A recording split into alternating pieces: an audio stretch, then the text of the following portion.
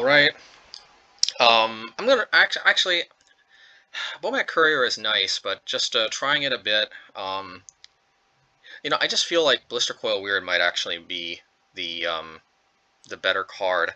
Just like with these combo decks like Goblin Charbelcher running around, and that's not the only one, but like there are combo decks out there, and one of the best ways to steal games from these decks is to just go under them.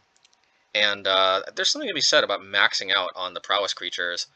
All of the 12 1-drop ones, including the pseudo one, Blister Coil Weird, the 2-drop Prowess creature, Abbott. Yeah, and thankfully Abbott does help grind a bit. This deck is definitely less grindy than the typical version, but let's hope that it can get there. I think it's got the tools, still like Flame Slash. It can deal with creatures in a way that a lot of other cards just can't. Yeah, and I guess let's just see how this goes. Yeah, but I feel good about this. Let's give it a try. Spike Field Hazard just for additional aggression.